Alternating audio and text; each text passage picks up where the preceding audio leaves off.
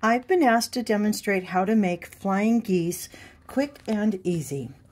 This is what a flying geese is, and the secret is to have a straight line. Here's my straight line that absolutely lines up to the point on my needle. So when I'm sewing, I'm going to keep my fabric, my sew line, right on those lines.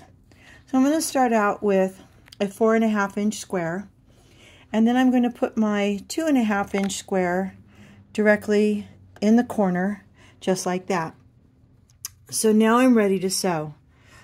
I have my needle dead center, and I know that my needle is lined up with this red line here.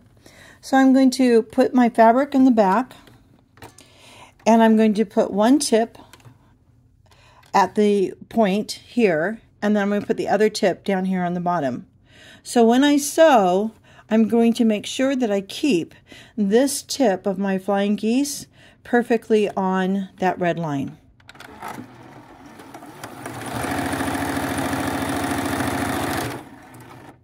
As you can see, when I was sewing, I went right off the very edge.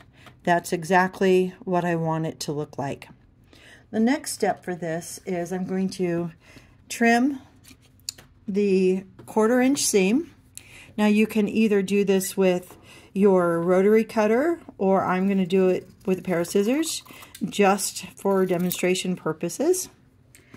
Toss that away. Now I'm going to iron this back. Right now I'm just going to finger press mine, and you can see it's a beautiful, perfect 45-degree angle.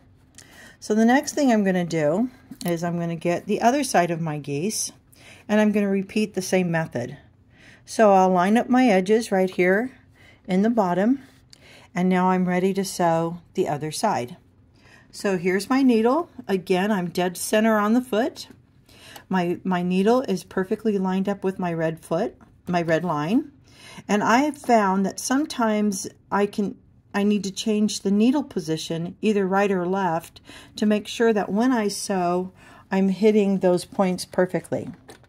So I'm going to lay my presser foot down, line up my square onto my red line. I've got my tip with the needle and my tip with the red, and here we go.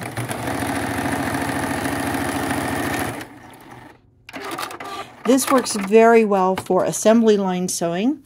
If I had 100 of these geese to make, I would just lay out all my little squares, 100 of them, and all my other squares here, and I would just go to town and assembly line sew them all together.